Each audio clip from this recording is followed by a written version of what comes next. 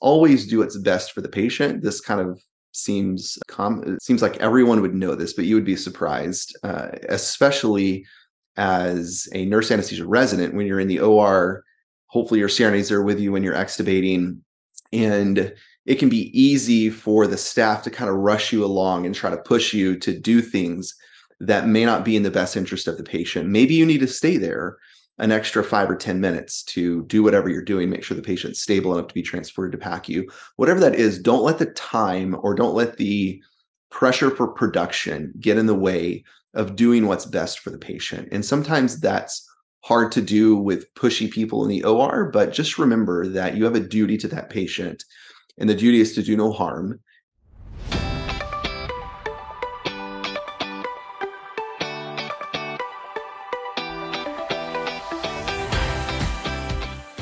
Hello, future CRNA. Welcome to CRNA School Prep Academy podcast.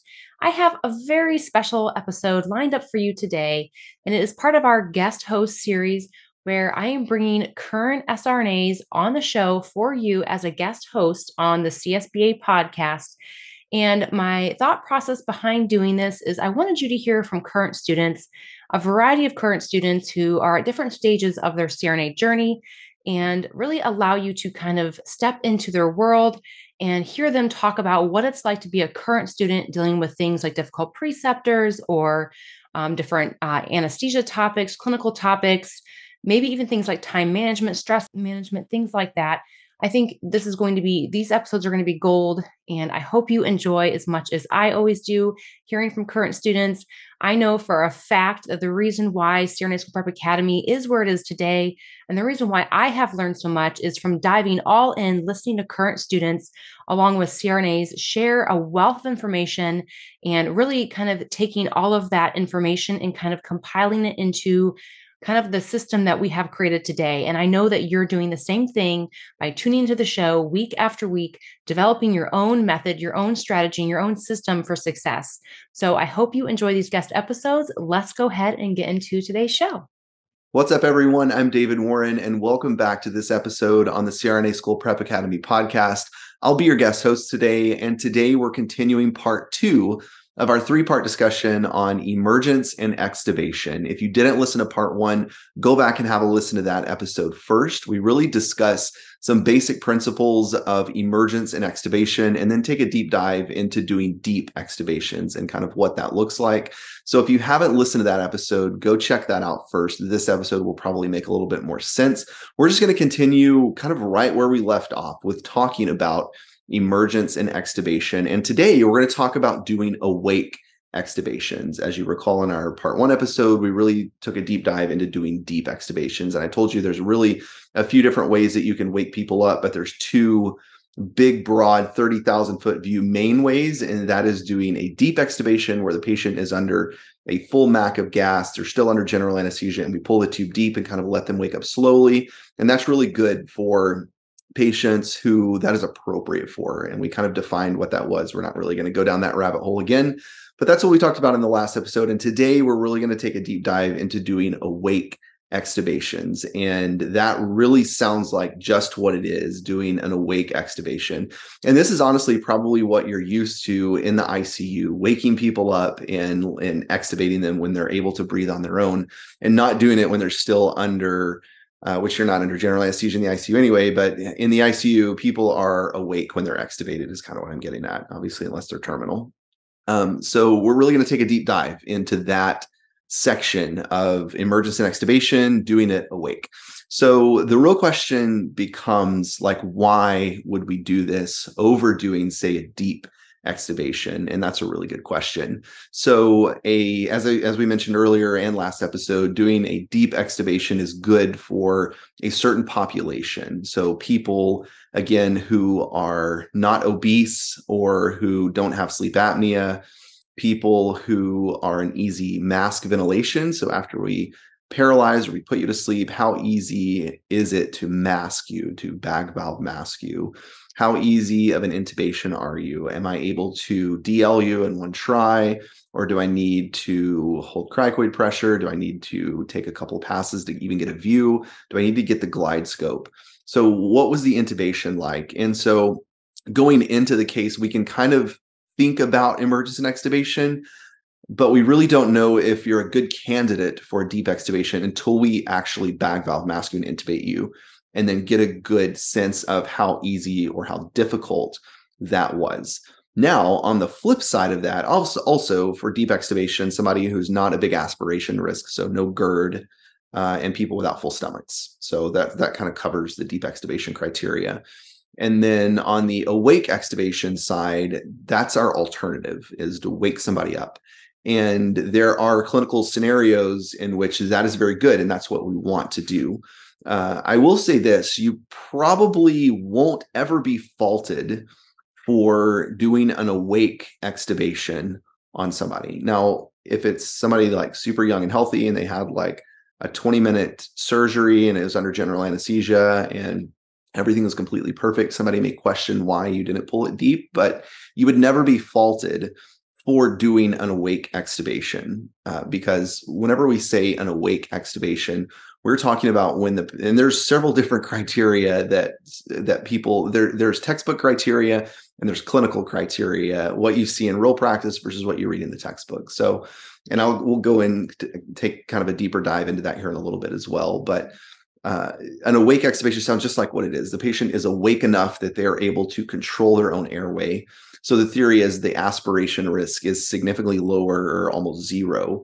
If they do start vomiting, they're able to control their airway, and it's not like they have flaccid airway muscles and everything's just going to pile back into the glottis and down the trachea, and the patient's going to aspirate. So that's the benefit of doing an awake extubation, is the patient is able to maintain their own airway, and if they do vomit, they can control that and they're not going to aspirate. And so that's kind of what the awake part of an awake extubation looks like and the benefits of it. As I said, you're not going to be faulted for really doing an awake extubation on anyone.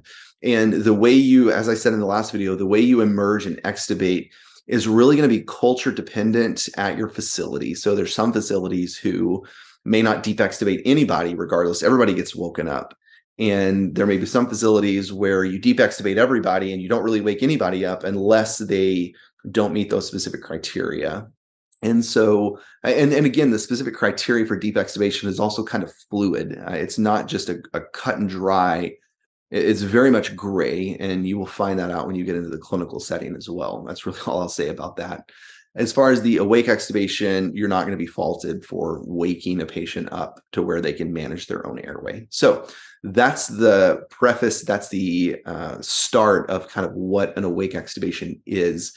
Now we're going to jump back into our clinical scenario and kind of talk through awake extubation. So our clinical scenario, I believe in episode 1, was a 40-year-old, no past medical history, a laparoscopic cholecystectomy. And so we will kind of take it from there. We'll say that the surgeon is pulling out the gallbladder now. And so after the surgeon pulls the gallbladder out, the trocars are going to come out of the abdomen and they're going to start closing, and we're going to be done, depending on who's closing, probably in about 15 minutes. So we have about 15 minutes to get this patient woken up and ready to go to PACU.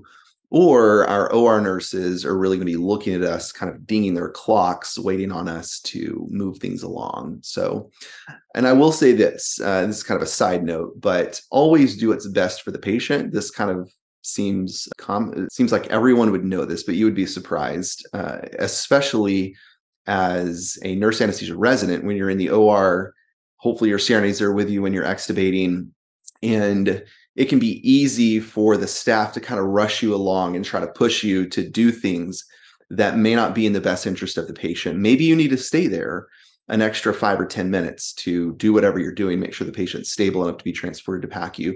Whatever that is, don't let the time or don't let the pressure for production get in the way of doing what's best for the patient. And sometimes that's hard to do with pushy people in the OR, but just remember that you have a duty to that patient, and the duty is to do no harm. And so you need to be very careful and take extreme caution, especially in the period of emergency and extubation, because that's when things can go wrong. Take your time and make sure the patient is stable enough to go. Don't let the production pressure you into doing something that may be unsafe for the patient. So we'll just leave that at that. Okay, so the gallbladder's out. We know that the surgeon is about to start closing skin, and we're going to be done here shortly. So there are a few different ways to wake the patient up. I'm going to talk to you about two of the most common ways. The first way is a nitrous wake-up, and the second way is a propofol wake-up. So we'll start with a nitrous wake-up, and I'll just kind of walk you through what that looks like, and then we can talk more kind of about the technique and that sort of thing here in a few minutes. So let's say that, again, the gallbladder's coming out, the surgeon's about to be closing here shortly. So at this point in time, after the gallbladder's out, trocars are out of the abdomen, I would put the patient on 100% FiO2. So we mentioned in our first episode, we tend to run the patients at about 50 to 55% FiO2. So we would switch the patient to 100% FiO2, so 2 liters of oxygen. And then we could check our twitches and kind of see where we are with our paralytics. When did we last give rock? Is the patient paralyzed?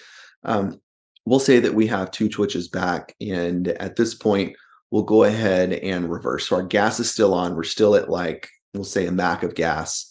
We'll go ahead and reverse with either Sugammadex or Neoglyco. After we're reversed and the appropriate time has elapsed for that, so about 10 minutes for neostigmine glycopyrrolate, maybe 2 minutes for Sugammadex, we'll check our twitches again, and we'll just say that we're fully reversed. So the gold standard is quantitative train of 4 monitoring. However, in my clinical rotations, I have never seen a quantitative train of 4 monitor. I have seen a lot of qualitative train of 4 monitors. So ensure that the patient is adequately reversed. And then the patient's still on the vent, the patient's not breathing right now. And then we'll go ahead and suction the patient out and put it in an oral airway or put in a nasal airway. Typically for awake extubations, I put it in an oral airway because we really don't want the patient to bite down on the ET tube. Remember in our last episode, we briefly mentioned a laryngospasm, which is where the muscles that control the vocal cords will spasm and snap shut. And that one of the consequences of that is negative pressure pulmonary edema, because the patient is trying to breathe against negative pressure, or the patient is trying to breathe against a closed glottis. That creates a lot of negative pressure inside the thorax. I can pull that fluid into the alveoli, and it can be a form of non-cardiogenic pulmonary edema. It can be lethal. And so we really want to avoid that. The same thing can happen if the patient bites down on the ET tube, there's no airflow going, and they try to breathe against a bitten ET tube. Creates the same effect as the cords being snapped shut in a laryngospasm. They will not be exchanging air, and they'll create a bunch of negative pressure in there. It can cause negative pressure pulmonary edema. So all of that to say, put it in an oral airway on the patients that you're fully waking up, because they're going to be chomping at the tube at some point, especially if they're young and relatively healthy. Older people tend to not bite the tube as much. That's just been my clinical experience. And some people just use nasal airways. So my experience, I use an oral airway, especially if I'm waking somebody all the way up. So suction out, oral airway goes in. They're on 100% FiO2. We've reversed already. At this point, we're doing a nitrous wake-up. There's a few different ways to do this. You can do 50-50 nitrous and just turn your gas halfway down, or you can do 70-30 nitrous and cut your gas completely off. And this, again, kind of depends on the patient. How much anesthetic has the patient required? Because 70-30 nitrous is going to give you about 0.8 MAC, which should be adequate for closing skin. Now, obviously, if they're in the abdomen, you're not going to be running nitrous on a laparoscopic case anyway. But if they're in the abdomen and they're still manipulating things, that may not be enough. But there's not a lot of stimulation from just suturing, so 0.8 MAC should be plenty. So I tend to run 70-30 nitrous on the wake up. So what that looks like is 3 liters of nitrous, 1 liter of oxygen. And that's around 21, 22-ish percent FiO2. And so our anesthesia machine has a hard stop, not allowing you to create a hypoxic mixture, meaning you can't just turn on like 10 liters of nitrous and 1 liter of oxygen. And the patient, you're setting a hypoxic mixture, meaning you're going below what room air, so 21% FiO2. So our machine won't allow us to set the hypoxic mixture. And so we'll turn on 3 liters of nitrous, 1 liter of oxygen. That's the most you can run of nitrous, that 70-30 mixture. You can obviously turn the flows up, so you can do like 10 liters of nitrous and 7 liters of oxygen. However, the principle is still the same. The mixture is still the same. You're just running lower flows. Now, if you want to get that on faster, you can certainly do higher flows. It kind of depends on how much time you have. But in this case, we'll turn 70-30 on. So 3 liters of nitrous, 1 liter of oxygen, turn the gas completely off. So turn our sevoflurane or isoflurane, whatever we're desflurane. Typically, if we're running des, we're not going to wake up on nitrous because it's very fast anyway. So regardless, turn our gas all the way off. And the thing with nitrous is, and this is not a pharmacology lecture. I'm certainly not a pharmacologist or anything expert in pharmacology, but I will share the small amount of information that I do know from school. And so nitrous will help us with our wake-ups in a few different ways. So it has some analgesic effects. It's an NMDA. Part of its property is an NMDA receptor antagonist. So it's going to give us a little bit of pain control. And then there's something called the second gas effect. And so nitrogen is the most abundant substance in our atmosphere, thus the most abundant substance in our lungs, or the most abundant atom, I guess you would say, in our lungs, simply because it outnumbers oxygen. And so nitrous oxide is 34 times more soluble than nitrogen. And so nitrous oxide will replace all of that nitrogen in your alveoli, and it will hasten the onset of our volatile anesthetics. So we can use this at induction. We're obviously talking about emergence and extubation now. Can be used at induction. We do that on pediatric patients or even adult patients. Kind of the same clinical effect will happen whenever we're trying to onset the gas and when we're trying to pull the gas off. So nitrous oxide will hasten the onset, meaning more sevoflurane will get into the alveoli faster with nitrous than just sevoflurane alone. And the opposite of that is true as well. So when we're using nitrous to wake somebody up, putting nitrous in there replaces all of the molecules of sevoflurane, and sevoflurane will come off faster out of the alveoli.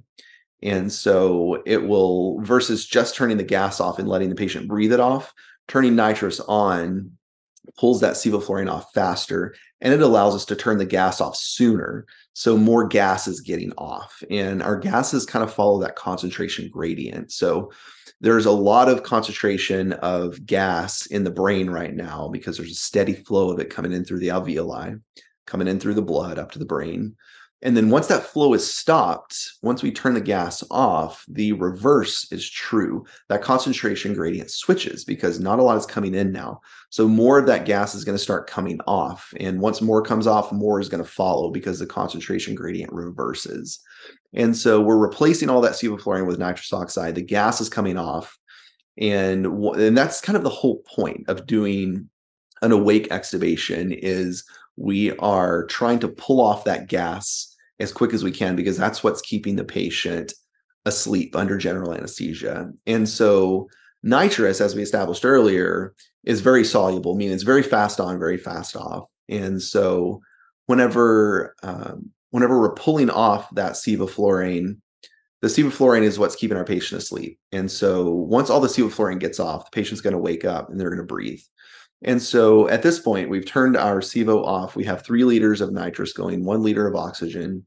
And now we just essentially wait for all of the gas to blow off. And so we can watch this by our end-tidal sevo concentration. We'll see this on our monitor. We can see the inspire, the FI of sevo, and we can see the ET, or the end-tidal of sevoflurane. And so the MAC value of sevoflurane is around 2%. And so if we're at a MAC, we've got 2% expired sevoflurane. Once we turn that gas off, it's going to wean off pretty fast because as we said just a few minutes ago, nitrous oxide is going to help pull that gas off even faster. And so our goal is to get that gas off as fast as we can. And the nitrous oxide is going to provide enough of a sedative effect that the patient is hopefully not going to wake up or move. Now, with that being said, This all kind of depends on the anesthetic requirements of the patient. If you're realizing that the patient's requiring a lot of narcotics, requiring a higher MAC value, requiring maybe 1.1 MAC or something like that to tone their autonomic nervous system down, you may have to work in either more narcotic or more fentanyl, preferably not more narcotic, because that is going to be a respiratory depressant. You can start titrating a narcotic whenever the patient's breathing. And then you can also titrate in some propofol here as well. You can give 10, 20, 30 milligrams just to, if they are trying to buck on the tube or whatever they're doing. Most, I would say like 90% of patients are fine with 70-30 nitrous. They're not going to be moving around. Now, there's that, 5 or 10% that may do that. And again, titrate in whatever you can to kind of chill that out. But most patients, in my experience, aren't going to be bucking around at 70-30 nitrous. Again, they may, but you just have to kind of take it patient by patient. Well, hello, future CRNA. Another daily dose of inspiration along your CRNA journey. This success story from our student starts as follows. I had my first ever interview yesterday afternoon and received a call this morning that I have been accepted into my top choice program. I'm still in shock and so excited. I didn't think this would ever be possible this year since I hadn't been able to get any interviews at the other 2 schools I had applied to, but I kept studying and I kept praying. The timing was perfect, and it happened exactly how it was supposed to. I'm so grateful for this community, the support and encouragement from everyone. The hard work that Jenny, Richard, and Dawn have put into this has been life-changing for me. Huge thank you to Haley Frank for a wonderful mock interview back in October. 100% recommend. The 5-day interview prep was so helpful as well as all the other resources. I watched all the mock interviews as well. For those that compare yourself to others just like I did, just know that everyone has a different path.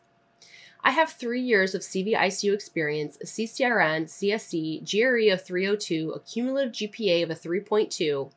The last 60 credits, though, of GPA was a 3.7 and a science GPA of a 3.5. I really believe the interview is what pushed me to the top because I was able to answer questions precisely, show my personality and my clinical knowledge. Keep pushing forward because if I can do this, so can you. So I love this story because maybe they were having doubts about their overall GPA being closer to 3.2. But what I want to point out here is that they broke down their GPA between what was the last 60 credit hour GPA as well as the science GPA and overall. So know that your GPA is not just one number. It has multiple moving parts to it. So you have to really know them all in order to make better decisions about how to move forward. I also love the fact that, they seemed like they were facing a lot of fear and a lot of doubt whether this was going to be possible for them, but the timing just worked and they never would have experienced the success had they not tried. They applied and they got in. So for those of you who are questioning whether to wait a year, just apply and see what happens. Now, I will also caution you to make sure that you know if your school has an application limit. Some schools only allow you to apply once or twice or maybe 3 times. So make sure you know that prior to just winging it. I'm not saying to just wing it and get one in just to get it in. But I do think if you start the process of trying to apply to CRNA school and getting the feedback on how to move forward if you're not selected is really the quickest way to gain acceptance to CRNA school. So just start putting yourself out there and then take the feedback. So I hope you guys enjoyed this inspirational story. Congratulations, you know who you are, and I'm so excited for you. I'm rooting for you all the way through. Now back to the show. So where we're at now, we've turned our gas off, our nitrous is on 70-30, and at this point, a very important step needs to happen, and that is we need to leave the patient on the ventilator. We can turn them to SIMV. I see some people put on pressure support and to try to get the patient back breathing. And that really just delays the gas coming off because the patient's not breathing, you're not ventilating, you're trying to build CO2, the gas isn't going to come off very fast. So my technique is to leave them on the ventilator just like they were, maybe switch them to SIMV. And then as they're ventilating, that gas is going to blow off faster and faster, which is going to hasten your wake up. Because if they're on pressure support and they're only breathing, 3 or 4 times a minute while you're trying to raise their CO2 level, because that's the drive to breathe, not oxygen. If you're trying to raise that CO2 level and you're not ventilating, gas is not going to be coming off. So leave them on the vent, SIMV, and then let the gas blow off because patients will start breathing whenever the gas is off. They'll probably start breathing way before the gas is off, but patients will breathe when the gas is off, given that they are not over-narcotized or anything of that nature. So Now we have our vent going, and we're not necessarily worried about the patient breathing right now on their own. We're just trying to get the gas off. They're still closing skin. At this point, whenever the sevoflurane gets to like 0.3, 0.3, 0.4, 0.5, somewhere in there, then I switch them over to pressure support and just see where they are. I'll see at this point, are they even breathing over the vent? They're an SIMV. And if they're not breathing over the vent, I'll switch over to pressure support. Now I've got the gas down to a manageable level, and I'll see what they do. So we can turn our trigger down to 1, or we can leave it at 2, see where the patient's breathing. I'll, start at a pressure support of 8 to 10 and see what tidal volumes are pulling. And usually by this point, when I switch to pressure support, they start breathing. And they're just going to get better and better with time. And so we'll say our patient is breathing now. She's pulling 300 tidal volumes with a rate of like 12. And again, as we mentioned in our last episode, we can look at the minute ventilation. This is kind of where we're going to titrate in our pain medication if we're seeing signs of the patient's in pain. And so we're trying to keep our minute ventilation between 3 and 5 liters per minute. If they're over 5, that's a good indication that we probably should do something about it, pain medication wise. And there are a few different ways you can handle it. You can do something like Toradol. You can do your really any adjunct pain medication, or you can jump to the narcotics. You can do something fast acting like fentanyl. However, fentanyl is going to be off in about 45 minutes or so. Or you can do something longer acting like Dilaudid or morphine. Or if you're doing some opioid sparing techniques, you can do, if you're doing a block after the procedure, or if you did a block pre-procedure, you can do Tylenol, you can do magnesium. There are just a wide variety of things, ketamine. There are a wide variety of ways you can address that. The most common by far is probably going to be titrating in a narcotic if that minute ventilation is over about 5 or so. And kind of troubleshooting this area, really determining, is the patient, let's say the patient wasn't pulling good tidal volumes, there would be a few different pathways we would have to go down to try to troubleshoot that. And that is the patient fully reversed from their muscle relaxant? So kind of go down that pathway, make sure we've got full reversal on board. Is the patient too comfortable? How much narcotic did you give? What all have we given for pain? Maybe we need to consider reversing some of that, just enough to get them breathing. So those are kind of the pathways you have to work down if they're not pulling good tidal volumes. And so we'll say this patient's pulling great tidal volumes. She's a pressure support of like 8. So we'll drop her down to 5. And we'll kind of see where we're at with that. And so really after they've started suturing skin, they're kind of on their last little port site, and they're stitching that up. And the patient's breathing fine, pulling, 300-400 tidal volumes at a rate of 8 to 10. I would cut the nitrous and then turn the flows all the way up. So 15 liters per minute, 20 liters per minute, whatever your flows go to. And then kind of depending on the time, you can let the patient essentially breathe the nitrous off. The SIVO is the vast majority is off. There's still going to be some SIVO coming off, but the vast majority is going to be off. And then depending on the timing that you have, you can pull your bag off of the anesthesia machine and empty it out, because that bag in our anesthesia machine is essentially a rebreathing circuit. Or rebreathing a lot of the gas that's been in there. Pull that bag off, empty the bag, put it back on, and then flush it with our oxygen flush valve while the patient's either on the bag mode. Fill it up with fresh oxygen. And then at this point, if the patient's doing good on pressure support, I'd switch them over to spontaneous. So put them on the bag and see where they're at. Again, the tidal volumes are going to start really small, and they get bigger and bigger and bigger with each subsequent breath. And so really for extubation, at this stage, we're going to make sure that the patient can follow commands. That's really the point of doing an awake extubation, is the patient is awake enough to follow commands, and they're in control of their own airway. And so, unfortunately, awake extubations tend to be less pretty than deep extubations, because the patient will feel the endotracheal tube in their throat. They may do some coughing, they may do some gagging, they may do some bucking. However, typically in a patient that their pain is adequately controlled, they're not going to do as much bucking or coughing or anything on the endotracheal tube. And another thing that we would consider going back to induction is we can do tracheal lidocaine. And so there's these kits are called LTA kits, and it's essentially 5% lidocaine 5 mLs with this long tube, and it looks like the little pop-off caps. They're like the crash cart tubing. You screw it in. It's got this long tube. It's probably, I don't know, 12 inches long. When you're intubating, you get your view. You can stick that little tube down. Once you get your view, stick it down the trachea and then push the lidocaine. The lidocaine sprays out into the trachea. And this essentially anesthetizes the trachea and all of the nerve endings that are in there that cause that sympathetic stimulation, the bucking and gagging and coughing, all that. So, however, caveat to that is that the lidocaine really only lasts about an hour. So a procedure that's over an hour, hour and a half, maybe 2 hours tops, it's not really productive to use the tracheal lidocaine because it's going to be worn off by the time you extubate anyway.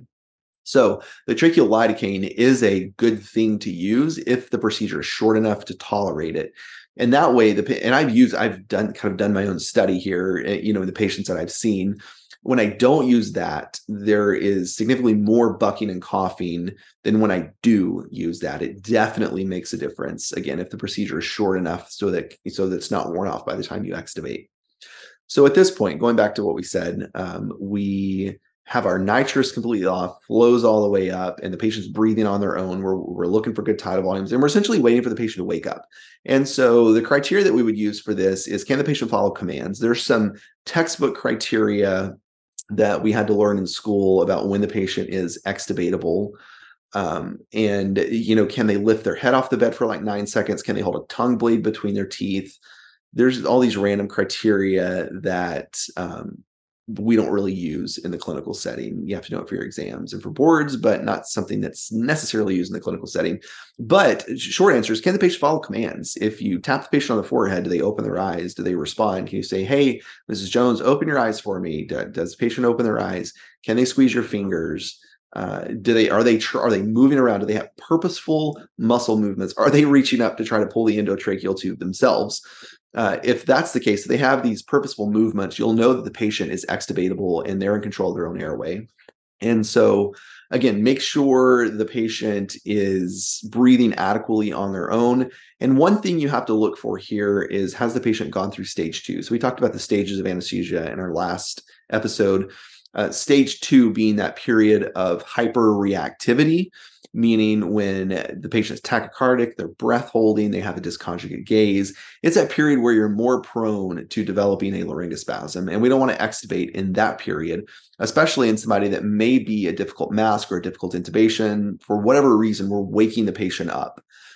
We will say that we don't want to pull that in stage 2 because maybe they're a difficult mask. And the way to break that laryngospasm is going to be positive pressure, bagging the patient. Or if they're not breathing, bagging them in general. And so we don't want to have to deal with that. So make sure they're not in stage 2. Make sure they're not breath holding. Open their eyes. Are their pupils pointed opposite directions? All those things are signs that they're in stage 2. Let them wake up a little further. They might be coughing and gagging on the tube. If that's the case, you can give a little bit of propofol to kind of calm that down. You can also bag the patient through this. So if they're breath holding and they're desatting, and you'll see this especially in obese people, when they're coughing and gagging on the tube and they're not breathing, their FRC is not good to begin with, they're going to desat very fast. So bag the patient, bag them through that, and eventually they're going to make it to where there's some purposeful muscle movements. They're reaching up to try to pull the tube out. They're opening their eyes. They're trying to sit up. At that point, have everything ready. Maybe they need one last suction, because you remember we suctioned earlier when we put in the oral airway. One last good suction that will also stimulate them to breathe. And then have everything ready. Have our mask ready. Have our syringe ready to pull the air out of the pilot balloon.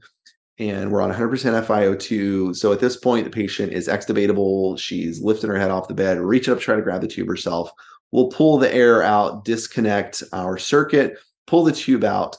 We'll put the circuit on our mask and we'll hold some pressure and do like a little chin lift, jaw thrust, not a chin lift. We'll do a jaw thrust, holding the mask with 2 hands and essentially wait for the patient to breathe. Typically, if they are awake enough that they're following commands, they're going to start breathing immediately. So we'll say our patient's breathing great, and then we will pull our mask off, put a non-rebreather on, and off to PACU we go. So that's kind of what a nitrous wake-up looks like. I will say this, though. We didn't really cover this a few minutes ago, but after we have turned our nitrous off and when we turned our flows up, we really want to wait until that nitrous is blown off all the way And typically, if you're actually waking the patient all the way up as to where they're opening their eyes and they're about to pull the tube themselves, the gas and the nitrous will almost always be all the way off. It's very rare that somebody's going to have some nitrous left and they're still trying to open their eyes and pull the tube out. Now, they may make non-purposeful movements. They may be coughing and bucking on the tube with a little bit of gas, a little bit of nitrous left. Just let them breathe that off, or breathe for them, again, if they're breath holding or if they're desatting, all of those things. So especially in obese people, the sevoflurane or the isoflurane or the desflurane, whatever gas we're using, is very soluble in the fat. And so obese people have a lot of reserve as far as fat. And so a lot of sevoflurane just kind of leaches out into that fat, and that concentration gradient reverses, and it's just going to take some time for that sevoflurane to get off. And so you may be there, you probably will be there a lot longer if you're trying to wake somebody all the way up versus if you're doing a deep extubation. And so that's one of the things of the deep extubation is once you get them back breathing, it's pretty easy. Pull the tube and go.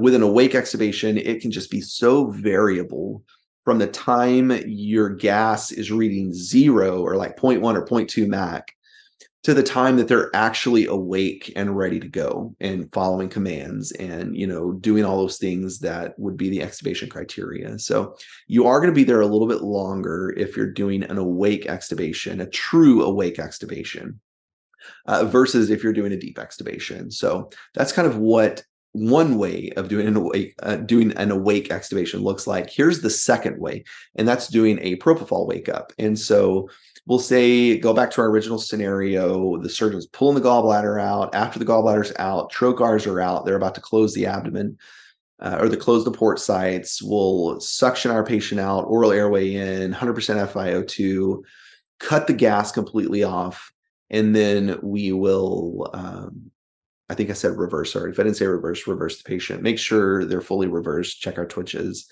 And then we'll leave our vent on like we did last time. So the only thing here, everything's the same as our nitrous wake-up, except we're not turning on nitrous, just cutting the gas off. And then at this point, leave the vent on because we're wanting to get the gas off. And then as the gas is coming off, when we get to about 0.5 Mac, I would give probably 10, 20, 30, maybe 40, 50 milligrams of propofol, depending on the patient. Again, this all depends on how much anesthetic the patient's requiring. Some patients get away with 20 milligrams, some patients may need 50 milligrams of propofol. But after you're about at 0.5, 0.6 Mac, give a little propofol. And the propofol is essentially working like the nitrous, except the propofol is not pulling off the sevoflurane like the nitrous is. But the propofol is going to keep the patient asleep enough that the gas comes off, but they're not bucking and coughing and everything while the surgeon's trying to close the skin. So we're kind of achieving the same purpose here, except the propofol is not pulling off sevoflurane. So nitrous, again, will help pull that gas off, which works in our favor. Propofol is just keeping the patient asleep a little longer or just sedated enough that the gas is coming off, so they're not going to start waking up. And I will say, this is very much an art form. I haven't done this as much as I've done the nitrous wake-ups. I do like this wake-up, and you can really time the gas really anytime. You can honestly turn the gas off while the abdomen's still inflated. You just need to make sure you're giving propofol to keep the patient asleep. So timing the gas is kind of the key here. Maybe you'll shut your gas off right when they deflate the abdomen before the gallbladder's out. So you buy yourself a few more minutes. And as you're turning the gas off, we're bumping propofol, that 20, 30, 40, 50 milligrams every, 5-6 minutes, maybe sooner, depending on the patient. This all kind of is very patient dependent. It's not black and white. It's very gray. And we'll just work in that propofol. Everything else essentially remains the same. We are trying to trying to pull that gas off as fast as we can. And there are a few different ways we can speed that up. We can turn our flows all the way up to 15 liters per minute. That's going to hasten the onset, or that's going to hasten the offset of sevoflurane because we're forcing oxygen in and we're forcing that concentration gradient even further out because we've turned our flows up. We can take the bag off, empty the bag, put it back on, flush it with the O2 valve. And all the same principles kind of apply as getting the patient breathing again. So once we're at that 0.4, 0.5 Mac, put them on pressure support, see if the patient's breathing. And depending on how much propofol you've worked in, they probably will be breathing. So And again, the propofol is kind of being titrated to that minute ventilation. So our minute ventilation between about 3 and 5. If your minute ventilation is 7, treat maybe with some fentanyl or morphine or Dilaudid, give a little propofol, and then titrate that to that minute ventilation of about 3 to 5. And then you'll know, if you're giving 50 milligrams and you take their minute ventilation down to 1, you know that you probably overshot it a little bit. Maybe you give 30 next time and see once they start breathing here in about 5 minutes, and see what their minute ventilation is, kind of titrate it to that. So that's the other way to do an awake extubation. All the same principles apply. Once the gas is off and once the surgeon is essentially done, they're on their last stitch, don't give any more propofol because the patient needs to wake up. Propofol is going to last, 5 minutes maybe, depending on how much you gave. And then just let the patient wake up. We'll essentially do the exact same thing we're doing on the nitrous wake-up. Make sure the patient's following commands. Can they lift their head off the table? Can they open their eyes? Can they squeeze your hand? Are they trying to reach up? Are they making purposeful movements? Then you know the patient's extubatable. And again, get them through that breath holding stage, get them through stage 2, maybe give a little more propofol for that. Get them past that stage of the gas coming off, and then pull the tube. So have everything ready, deflate our pilot balloon, pull the tube out, and put our mask on, do the jaw thrust, make sure the patient's exchanging, put our non-rebreather on, and then off to PACU we go. So that's kind of what awake extubations look like. And again, you're not going to be faulted for doing an awake extubation really on anyone, because that's kind of the gold standard is, if the patient's a difficult mask, a difficult tube, if you have any trouble with the patient at all, waking the patient all the way up is never the wrong answer. And again, this is going to kind of be facility dependent on, or culture dependent on, where you work. This is obviously when you graduate and you pass your boards and you're a CRNA. As a nurse anesthesia resident, it may be up to you to determine what your plan for emergency and extubation is, or your preceptor may say, hey, we're going to deep extubate this patient, or we're going to wake extubate. But I will, if you're a nurse anesthesia resident, I would encourage you to come up with that plan on your own and tell your preceptor your plan at the beginning of that case. Be like, hey, here's my plan. I plan to deep extubate this patient. Here are the reasons why, and I'll let you know for sure as soon as we mask and intubate the patient if that's still a good plan or not. If you have trouble, there have been patients that I've had that I'm like, this is a perfect deep extubation patient. And, I mask easy, everything's good. And I go to look and I'm like, see nothing, takes a couple times with DL, maybe I have to get the glide scope. And I'm like, okay, we're going to abort the deep extubation plan, because if all else fails and they're under a MAC of gas, still you pull the tube, the alternative is to intubate the patient again. You may have to re-intubate. So that's why you need to know if the patient's an easy airway or not. So again, you'll never be faulted for waking a patient all the way up. That's kind of what awake extubations look like. You can do the nitrous wake-up, or you can do a propofol wake-up. The other alternative to that is just turn the gas off. You kind of have to time that right if you're not giving propofol, because if you turn the gas off while the surgeon's still trying to close and the patient's still bucking and moving around, you're going to hear about it. They're going to want you to do something. So the propofol tends to work well if you're not using nitrous. I will say, out of the two, nitrous is probably my favorite. Nitrous is known to cause postoperative nausea and vomiting. That's really if you're running it for like the entire case over, 45 minutes or so. At the end of the case, if you're running it for 10 minutes to wake somebody up, it doesn't cause postoperative nausea and vomiting. I've actually followed up with my patients on this, and they aren't nauseated and vomiting from the nitrous. So if somebody has a significant history of that, maybe I would forego that. But in a patient who doesn't have a significant history of PONV, I wouldn't really worry about it, honestly, because I haven't seen it much, especially with just a wake up. So that's kind of how you do. That's how I do the awake extubations. Nitrous probably being my top one, propofol in a close second, and then turning the gas off. Again, you have to time that correctly. I'm not that good. I can't time it perfectly all the time. But that's another option. Just cut the gas off and don't do anything else, and let the gas flow off itself. So that's a good overview of doing awake extubations. If you have comments, comment below. I'd love to hear your comments on this, especially if you're a CRNA or nurse anesthesia resident. I'd love to hear your thoughts about doing awake extubations, either with nitrous or without nitrous, or with propofol, or just turning the gas off, and winging it. So Comment below if you have questions. And thank you so much for listening, and I will see you next time.